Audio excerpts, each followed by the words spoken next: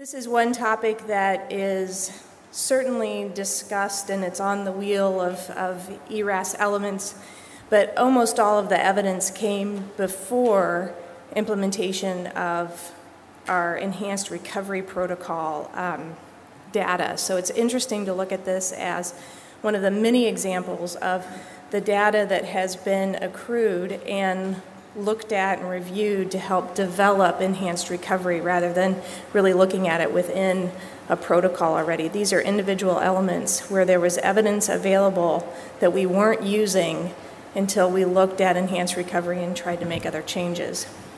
Basically, this is the only slide you need to see. You need to use less of all of these tubes, so less use of fewer tubes, and we'll go through each of these. How I've designed this talk is to talk about the things that we kind of believe about these tubes and drains and lines, particularly from a surgeon's perspective, compared to when they're actually indicated. NG tubes, I grew up through residency believing that we needed to decompress the stomach until there was bowel function. This is actually backwards. If you continue to empty out the stomach, you help to shut down the GI tract, and you're just going to wait that much longer. There was also a belief that if you swallow too much air, you actually will create an ileus or challenge your anastomosis. I'll leave it to the upper GI surgeons to debate whether or not any decompression is necessary for the first 24 hours after a gastric anastomosis, but for colorectal, there's no indication. If you need to use it for anything relative to gastric, it's not because you're talking about enhanced recovery or colorectal resection. So specifically, we don't need NG tubes. When they've been studied, we have seen that patients have an incidence that's lower in fever, general as it is, atelectasis, and pneumonia. We also see a decreased incidence of ileus when you omit an NG tube from routine colorectal care postoperatively. We see, of course, decreased complaints. Patients hate NG tubes. And we did see a decrease in meta-analysis of respiratory complications, specifically pneumonias. And patients do not necessarily vomit more, but we do see that if they're going to vomit, it may be more without the gastric decompression. So the only benefit you're getting is you're emptying the stomach instead of having the patient do it. Absolutely no increase in morbidity or mortality, such as anastomotic leak, with the use of NG tubes. Therefore, they're not indicated in routine colorectal surgery.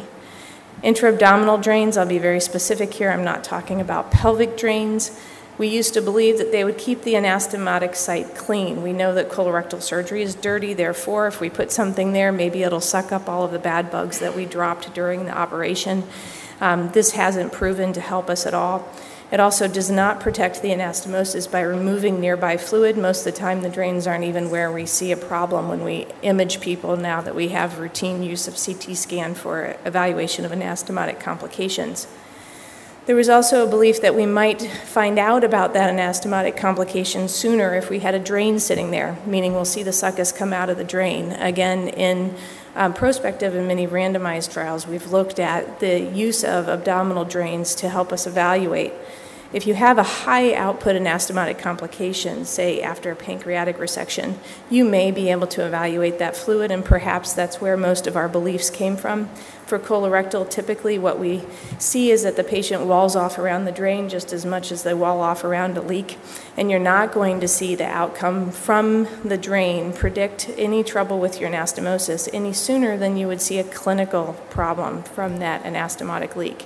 So the indications for placing a drain in the abdomen are not clear. The data is equivocal for pelvic operations, saying that there may be some indication for getting out the fluid, particularly from the operation, that may be gravity set when the patient is up walking around after a low resection or even an APR.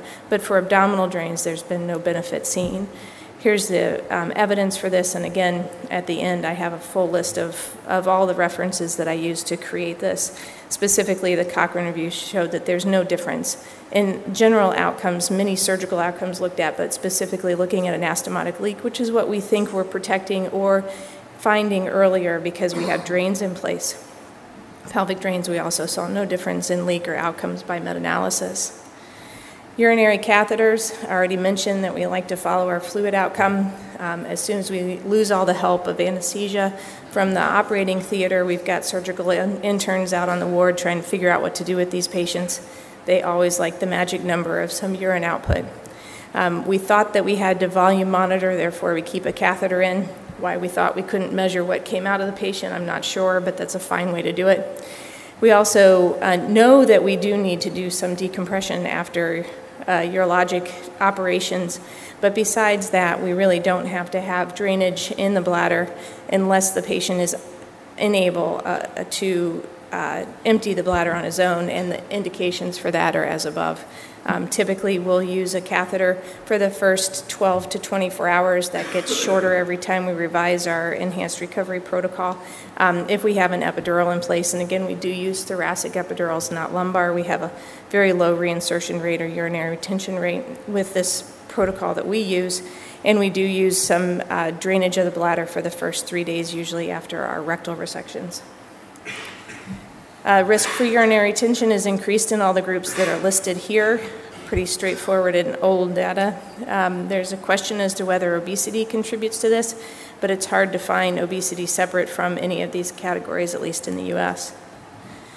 For us, we either remove the catheter in the operating room on colon resections, or we'll leave it until the morning of postoperative day 1, which is typically between 12 to 15 hours after the end of the case for if we have an epidural in place for our colon resections.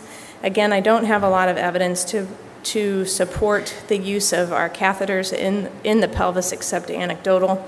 Our practice is somewhere, our longest catheters stay around 4 to 5 days. Right now, our protocol is that we take them out on midnight on the second day after surgery, expecting the patient to fill the bladder by morning for normal voiding. Our reinsertion rate with that particular protocol, with epidurals in place for all of our rectal resections, we have a reinsertion rate that's less than 12%. Which type of catheter should you use? I only ever get to say this when I speak in Europe. We don't use suprapubic catheters routinely for colorectal resections in the US, but there is reported lower incidence of UTI. If you expect to use a urinary catheter for over 4 to 5 days, you should consider putting in suprapubic because of this. Can you take urinary catheters out when you use an epidural? Yes, this is from my friends at McGill, who have shown that they actually have a decreased UTI rate and no increase in urinary retention or need for reinsertion of the Foley relative to epidural if it's done in a protocolized way. Central venous lines, I think the anesthesiologist in the audience would agree that for most colorectal resections, these are not necessary. They don't need them for monitoring anymore, and they also don't want to increase the risk relative to the need for infusion during the surgery. They occasionally will be used for our patients, either if the patient has difficult access or they're particularly frail, or during a difficult pelvic resection where it's specifically a redo pelvic resection, or if we know it'll be a long time, perhaps including intraoperative radiation. All of these catheters are recommended to be removed within the first 24 hours of placement.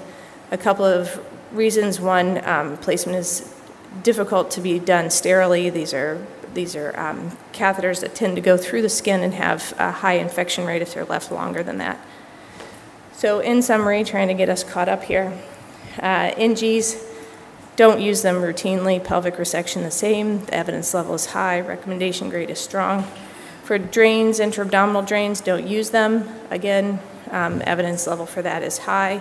For drains in the pelvis, this is really somewhat anecdotal and what you're worried about from the time of surgery. Routine drainage is discouraged. The indications for possible drainage are there. And urinary catheters, try to get them out as soon as you can with the indications for keeping them, as I've mentioned. Consider prolonged drainage if you have the thoracic epidural, prolonged being 1 day.